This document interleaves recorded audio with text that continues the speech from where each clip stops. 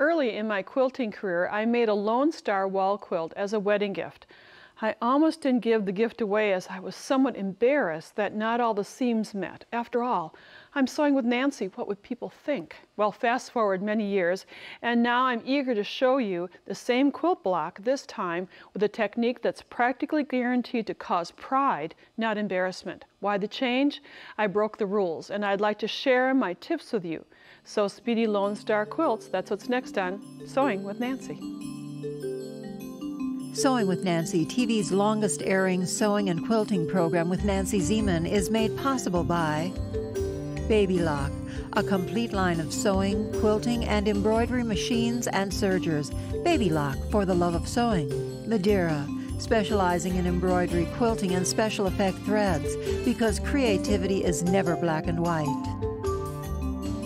Koala Studios, fine sewing furniture custom built in America. Clover, makers of sewing, knitting, quilting, and embroidery products for over 25 years. Experience the Clover difference. Amazing designs and Class A needles. In a traditional Lone Star design, there are three main pieces, shapes. The diamond shape, there are 8 shapes put together, and then a square in each corner. Then at the top of the diamond, there's a quarter square triangle or just a triangle shape. And the problem occurs, or occurred for me, when I made my first Lone Star was right in this intersection. It's called a Y seam, where 1, 2, 3 seams come together. And you can see it's shaped like a Y, and I say W-H-Y. Why seam it that way? Because, oh my goodness, I had problems. And I'll show you why. Here is the traditional way of making a Lone Star quilt block. This is a rather large one. Here's the square where I had 8 diamonds, and this intersection is the tricky part. To work on this, you're always instructed to mark 1/4 of an inch from the intersection seam. There's a little pink dot there. And when I stitched together the diamonds, I stopped stitching 1/4 of an inch. There's 1/4 of an inch that is left unsewn.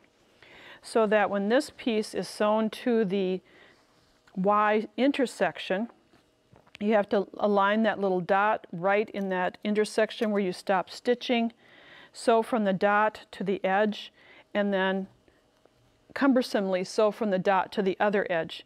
And for those of you who are very precise, you can get that smack on, but for sometimes, for me, it didn't happen so well.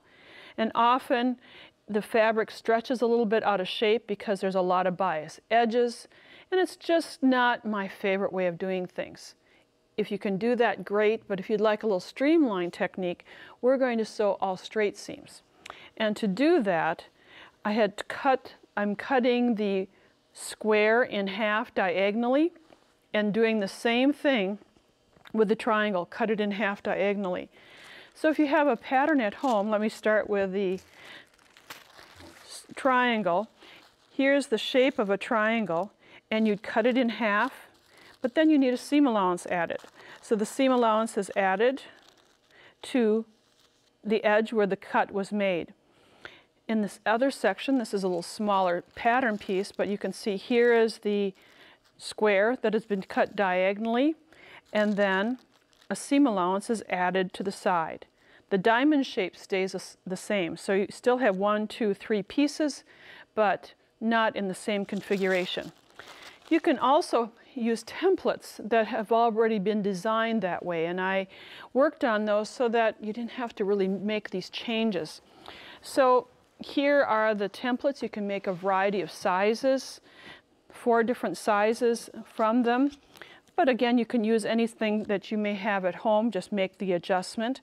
It tells you how wide of a strip to cut for that particular piece. And for each of these, you're going to do some tracing. And I've started to do this where I would place the template on the cut fabric. The fabric has been starched heavily or sprayed. You'd trace along the edge, rotate this, trace, just fill in the blanks so that you're filling all of the areas, and perhaps you can see the triangles that are in that area. For the diamonds, I have 3 fabrics stacked together. I'd use the diamond shape, and you make sure you're doing this accurately. I'm doing this kind of quickly here, but then you'd trace the edges. And then if this were flat, I'd slide it over, make sure it would be flat, and trace the next section. With your rotary cutter, ruler, and mat, you'll cut out each section. And I have a little ahead of the game here where I've cut along each line, and I'm going to stack them. As you can see, stack them together. You're needing 8 diamond shapes, 8 large triangles, 8 small triangles, and I have 4 in the stack right here, where I have the small, the diamond, and the large. And then you reverse the process with the remaining 4. You have a mirror image where you have the large piece, the diamond, and the small triangle. So now we have mirror images of the groups. And you may wonder how this is going to come together. I'll do it at the sewing machine right now. I've set my machine for a straight stitch and have a 1/4 of an inch width of a presser foot on it, and you'll see that in a few minutes. Just a basic seaming technique that I'll be showing you. And now I'm going to review the shaping of the templates, because you have a small triangle, a large diamond, and a large triangle. And on the templates it happens to be printed A, B, and C, so you know how to line these up. On your other templates, you'll have to kind of organize them in this fashion. And you'll have 4 that you're going to be stitching in this configuration. So piece A is placed on piece B, and you match the points, which I have here. And at the end, there's a little 1/4 of an inch seam allowance that extends beyond the typical extension that's found on most quilt patterns. You may want to do a little pinning. If you starched or sprayed your fabric pieces, it will go so much easier. And then just stitch with a 1/4 of an inch seam allowance, aligning those edges. Even though we're just sewing with straight stitching, it's still important for accuracy, because we have 8 diamonds that have to meet in the middle, and that's almost why I never gave that wedding gift away that I made many years ago. So after doing the stitching, then we'll do some pressing. And we're going to press this seam away from the diamond shape. So take some time to press, and if you might want to check it off, just top press from the right side to make sure there isn't a tuck in the fabric. Then you're going to add the remaining triangle, the larger triangle, to this section, and we'll have 1/8 of the Lone Star completed. This was block or triangle C. It's placed on the unit that you have here, and we'll sew the straight seam. So you're going to be making 8 in this configuration, as the template says A, B, and C. And then the next thing I'll show you are the remaining 4. Did I say 8? You're going to make 4 in this direction, and then you're going to make 4 in the opposite direction. So now I'm stitching this together. The edges are meeting. Just sew with about a 2.0, 2.5 millimeter stitch length, and as I get at the end, you'll see that there's that 1/4 of an inch that's extended on the template. That's right where the seam ends. It's amazing how that works. And then you're going to do some more pressing. This time I'm going to press the seam away from the center. It seems to work better that way. And just press the seam. Use plenty of steam. And again, do some top pressing to make sure there isn't a tuck, which I did press one right in there. Now we have 1/8 of this block complete, and then a little magic happens. Here's the seams A, B, and C have been sewn together.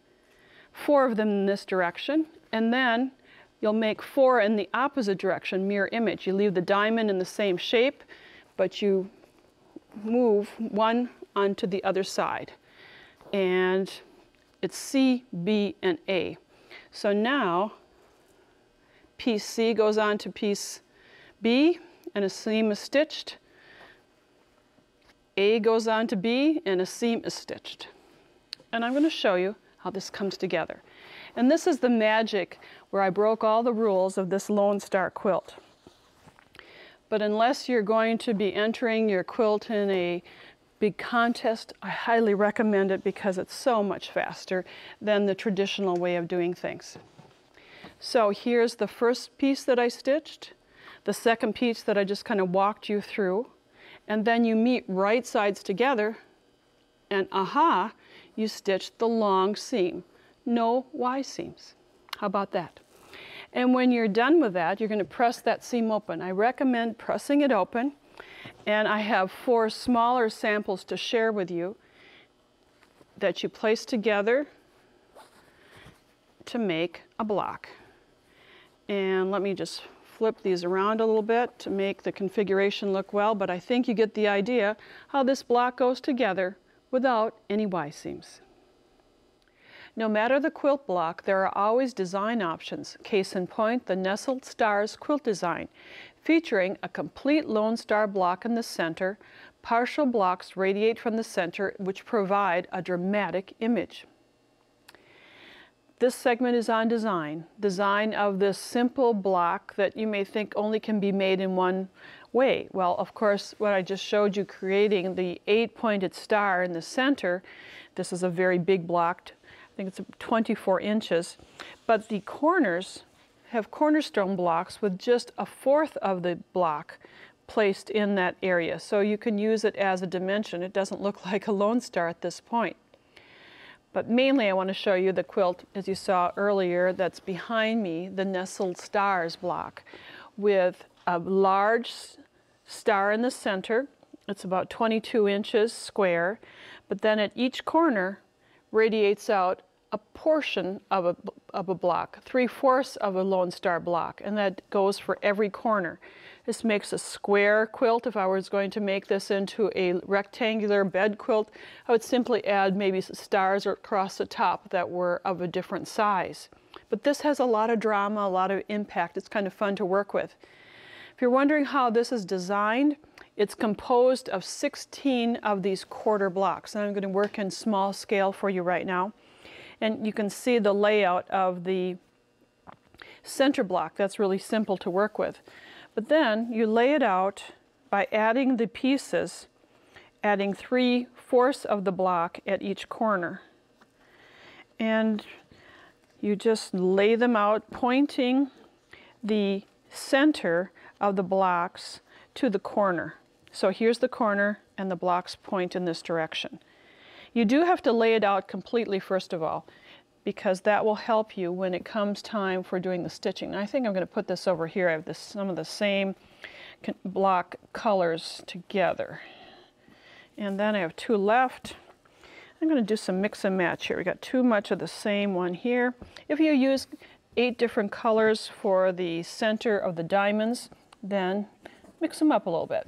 And you can see this nestled star configuration. So now to do the stitching, you'd lay out your blocks and then consider columns and rows. First we're going to sew together the columns. Meet blocks from column 1 to column 2. Just match right sides together.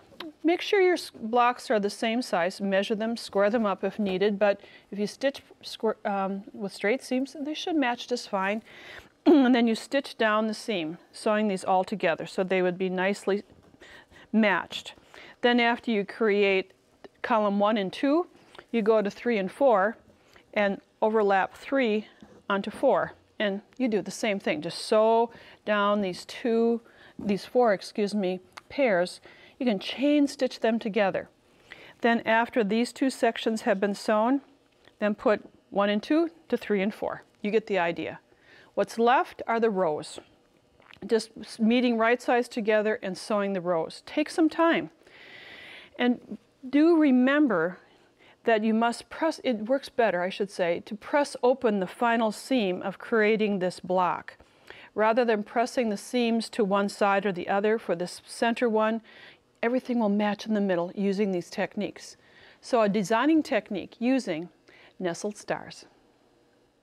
I rarely make the same quilt design twice. Case in point, the Lone Star Makeover. In this design, I tweaked the number of fabric colors, I added sashing, turned the block on point, and then used portions of the quilt design rather than the full design in the corners. These are just a few of the ways that you can make over design, keeping the process fresh. So if we look at the quilt behind us, you'll see all these makeovers. And the first one is pretty obvious, and that is that there are 4 colors within each section. The small triangle and the bigger triangles, which now looks like a square, are not the same color. You can see the block has been put on point. It's been rotated by 45 degrees so that it has the tip at the top rather than at the corners. Sashing strips, small division strips, separate the blocks. And then when we go to the corner, a portion of the block is there, but this is kind of a tricky little corner that I'll show you some tricks of how they're put together. The beauty of it is that once you know how to create the block, it's the same process. And here's the block we made earlier, or a sample of the block we made earlier, where it has been all straight stitched. But when I lift this up, you'll see the same size block, but the different colorations and what a change that makes just by changing the backgrounds. And of course, the colors are brighter and there's a print involved. The block was put on point, so rather than having it square in the design, it's placed, rotated at 45 degrees. And you can see the change that it gives. And that's where you get a tumbler looking effect because of the color color variations. The sashing strips, about 1.5 inches wide, and we'll give you the instructions in the booklet that accompanies the program, are stitched to each side of the block. And first we start off with 2 strips, we assemble the blocks, but you can kind of see how this separates things and gives it a division, so you see this as a unit, not necessarily as a star or a lone star. The corner unit is really what I'd like to spend some time on because it took us a while to figure out. And you know that I don't sew this all by myself, so I have worked together with my staff and we played around with these pieces, and these are the smaller units, the smaller Lone Star units. And so I thought, okay, we're going to use half of a block in the corner. Well, if you sew 2 blocks together, this is what you have, and it's not on point, it's not square. So this is how we managed it. It's the same component pieces. The block was put on point, or it's going to fit in the corner, but then rather than having the block complete, we moved the block, half of it, to each side of that middle square. And so that gives you that complete corner unit. Isn't that kind of fascinating, the play of the design? When I designed this quilt, I had the big center and I had the square in the middle, or the corners I should say, and then I had to fill in this space. So that was just kind of a process of adding strips of fabric. I had some leftovers of the polka dot and some of the other prints that I pieced together and added another sashing strip. It's just kind of design as you go so you can get the pieces to fit together. And as we look back to the quilt itself, you'll see that this is what happened when it was all sewn together. It filled in the blanks. So you have to do a little work and little planning, which we have done for you, but if you're doing this yourself, lay it out, make visual decisions visually when working with quilts as well as working with garments. So we're working with a Lone Star. Once you know the basic process, you can change the design, change the color, change the orientation, and have a lot of fun in the design and sewing process.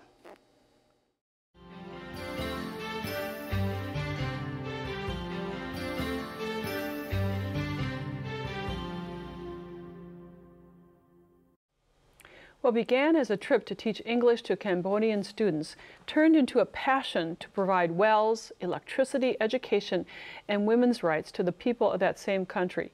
Please welcome Pat Lyon, who is our guest on Sewing with Nancy, or Nancy's Corner, who uses her love of sewing to accomplish humanitarian goals. Pat, welcome to Sewing with Nancy. Thank you for having me.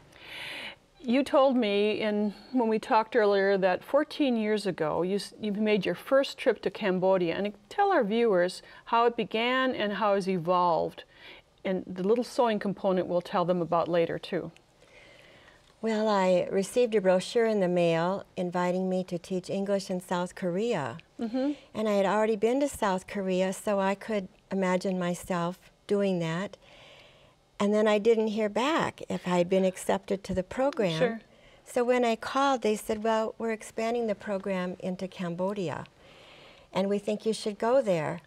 And I prepared myself as best I could. I took a Laubach English for second language training class. And I took all the wrong things to Cambodia. My clothing was too hot for the climate. And all I had was a ream of paper and some colored pencils and a Bible and some teaching books. And you began teaching English. I did, and I just loved it, and was later joined by my friend, Deanna Shimko. And she loved it too. And then you started incorporating a little sewing into your teachings the following year, I think. Yes, I went with another friend, Suzanne Wogan, and this is called a cloth book project. It's a literacy project where the pages of the books are made from old sheets, and then you use a fusible bond to illustrate your story. And you made picture books. The Khmer people did the writing, and then they put the pictures that went along with their story. But then you were telling me about the lack of clean water and the lack of electricity, and you wanted to find a way to fund wells, electricity, and education. Yes, my friend was very diligent in finding out how to get someone to dig wells. And she finally found someone who had worked with UNICEF who began to dig wells for us. And she puts on concerts to earn money for the wells. And then there was a little girl that had a dream in one of these storybooks. She mentioned how she wanted to be a doctor. And we got the idea of maybe being able to put her through school. And that's how the scholarship program began. And the villagers and the people that you taught started making purses. Yes, then we began to teach sewing in the Bakralang village. And the first thing we made was really the tie purse, but this past year I made these strawberry purses from a pattern by Fig Tree Quilt. And I changed it a little bit, added a pocket, and then brought these back to sell to put money into the program. And you used your own fabric, and then the first year you said you started with ties. This is a man's tie that has been taken apart fully. Yes, people donated ties to me, and this past year when I went, I took 200 kits made from ties, a fat quarter. Old sheet is the base of the quilt, and then it's rather like a quilt. It's rather like quilting that you cover the pieces of the base with the tie. When it's all opened up, there's enough fabric to do that. And here's a picture of some of the people that have been, the children that have sewn the ties. They're beautiful, just beautiful. And this is where? That was in Siem Reap at the Teachers Preparatory School, and I taught over 135 tie purses, which they got to keep and just loved. Oh, how great. This called a piece bag, and it really touches me. It's made of canvas, simple sewing, but then they wrote, of course, in their language, and then you've translated. Yes, it's just 4 rectangles. The exterior you want to have plainer. I did use pillow ticking for some. And then an interesting lining. And they tuck one rectangle inside the other and bend the edges down and put a little ponytail holder in there for the closure. There's no success without patience, no physician like a true friend, no guts, no glory. Very profound things. And you can see a picture of the people who have made these, and it's very touching. And just in closing, tell us how many wells have been dug and a few other things. 88 wells, 33 toilets, 54 piglets and 30 pens, And we've put 7 youth through college and the Paul DeBrew School for Culinary Arts. We're working in 27 villages, 2 orphanages, and at the Teachers Training School. Well, Pat, thank you for sharing your story with us. It's inspiring. And come back again and tell us how you have progressed. Thank you. I hope that you've enjoyed this inspiring story. You can go to nancyzieman.com, click on Nancy's Corner, and find more about building Cambodia, and you can also re-watch the show. Thanks for joining me. Bye for now. Nancy has designed templates and written a book that can be used to create designs featured in this program. The templates are $19.99 plus shipping and handling. Book is included free with purchase. To order this reference material, call 800-336-8373 or visit our website at sewingwithNancy.com/2721. Order item number BK2721. Sew Speedy, Lone Star Quilts, templates, and free book. To pay by check or money order, call the number on the screen for details. Visit Nancy's website at nancyzieman.com to see additional episodes, Nancy's blog, and more. Sewing with Nancy, TV's longest-airing sewing and quilting program with Nancy Zieman, has been brought to you by Baby Lock, Madeira Threads, Koala Studios, Clover, Amazing Designs, and Class A Needles. Closed captioning funding provided by Oliso.